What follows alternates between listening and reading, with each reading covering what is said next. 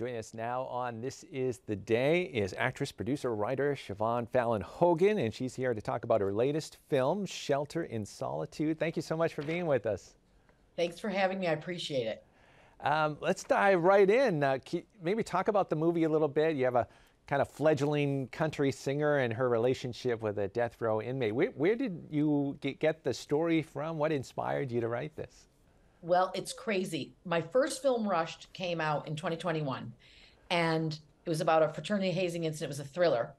And just as we were finishing the edit during COVID, I thought, I definitely need a break. And I was lying in bed, and this idea came to me. And it sort of comes from all different places because my father, Bill Fallon, he's passed away a long time ago, but he was an attorney. And I'm one of 5 kids. And he used to talk about at the dinner table some of his clients who were in prison. And I was kind of, and he would talk about like, conjugal visits and, how horrible it was, and that kind of thing. And then he also had clients that were prison guards. And so I was really kind of obsessed. And I grew up in upstate New York, where I am right now, actually. And we filmed the film Shelter in Solitude, my new film, in upstate. And there's the Jamesville Penitentiary. And as kids, I had cousins that lived out that way. Oh, wow. And so I would go by there and I think, what are they doing in there? So I was sort of obsessed that way. Yeah. And then my dad also wanted me to be a country singer. So I did too, but I didn't have a good enough voice. But so I've been an actress for 35 years. And when my youngest daughter, my youngest of 3, went off to college, I thought, I'll give a shot at writing films because I should know how to do it, but I've been in enough. And anyway, so Rush was my first film. And then my second film, Shelter in Solitude, it came to me in the middle of the night. And I feel like it was definitely a miracle. Wow, yeah. And there's so many layers that are going on in the movie too. There's a lot of characters that are dealing with a lot of issues, but there's goodness in them as well. Maybe you could talk about that and how everybody's kind of dealing with their own things. Well, oddly, you told me you're in Boston. So we were at the Boston International Film Festival in April, and we won Best Actress and Best Cinematography. So people asked me questions about Rush, my first movie. People can get it on Amazon now. It was all kinds of theaters. But there's always these Catholic themes running through because I'm a Catholic. I raised my kids Catholic. And I feel I have a responsibility to, kind of spread the word through filmmaking. So there's 3 sort of themes going on. There's 3 broken people. Me, I play a country singer, wannabe, heavy on the wannabe. And she's kind of an egomaniac, and she's sort of a cougar wannabe, but no one will have her. So she's kind of this broken woman, corrupt, she doesn't have bad morals, but she would if she could, until she's turned around by meeting this death row prisoner.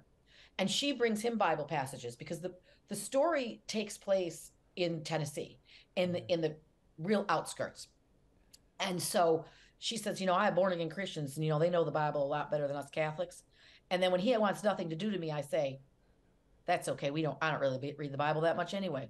So, and then I have my brother, who plays the warden, who's Robert Patrick from The Terminator, who also played my husband in Rushed. So we have the same cast, except for Peter Macon, who's this fabulous actor who plays the death row prisoner.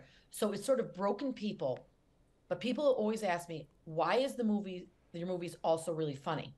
Because here you have this crazy, sad story in Shelter in Solitude about a death row prisoner with 10 days left to live.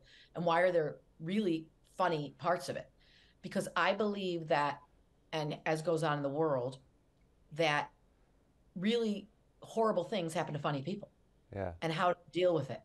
And you could be in the most tragic circumstances and you suddenly find yourself laughing for some reason because you're like, that's how you deal. Yeah. But you're also very serious too. And then there's this real uncomfortableness to a person who is used to being funny, then thrust into something where they're crying. And they're not really people that are comfortable crying. They're used to being tough. Yeah. And you mentioned too that, Val, the character Val that you play, very faithful in terms of, she's praying in the morning, praying at night too. And I wanted to ask, wine. yes. And I wanted to ask you, how has faith kind of shaped your work throughout your career as an actress, writer, producer? I had a feeling you would ask that. So, here's the deal. I thought last night, I'm not really good with analogies, but I thought it's almost like saying, how does an orange make orange juice? When you squeeze it, all this juice comes out. Well, like if you're talking to me, like I'm raised Catholic, my kids, or I raised my kids Catholic. I'm in a rosary group. I try to go to daily mass as much as possible. I'm not saying by the way, I'm just like Val. I'm not a good person. Yeah. It's just that I know that's the right thing to do, but I screw up a lot. Yeah. And so does Val. So Robert Patrick, my good friend, as I said, he plays my brother in this, and he played my husband in Rush. He said to me, Siobhan, I always wanted to do like a faith-filled movie. And he said, but a lot of times they're kind of icky, and the people you can't relate to because they're so good. Yeah. You're like, I can't relate to that person. Well, my character, Val, first of all, she's an egomaniac. And if you look at her bar, she has pictures of herself everywhere from 1996. She's like, I don't like to age. And I sang once in Nashville in 1996.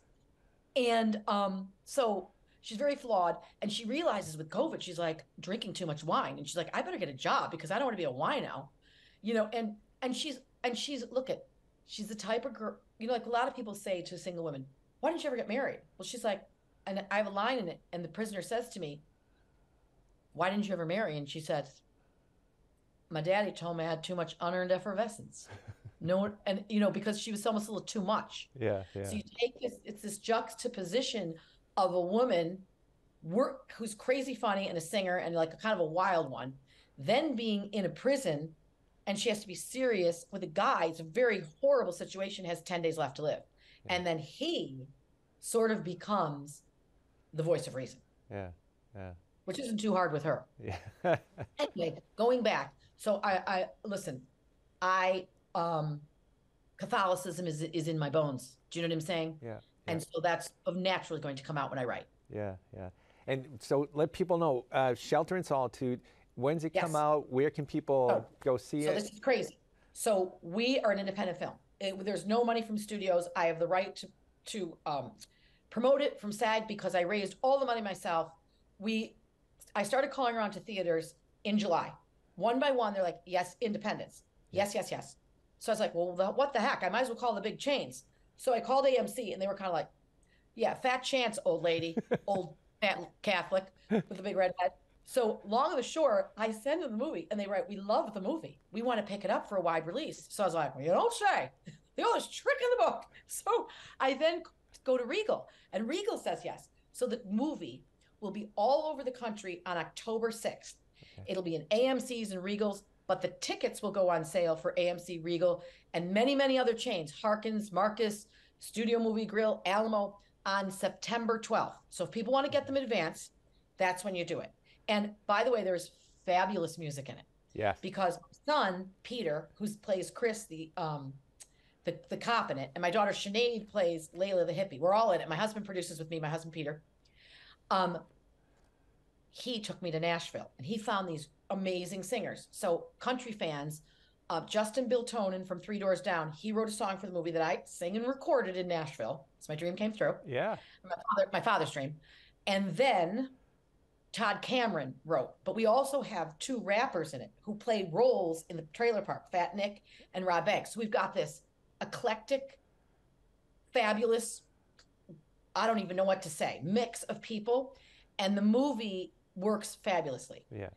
If you see what people wrote on IMDb from Boston, they're like, it makes you laugh, scream laughing, and scream crying.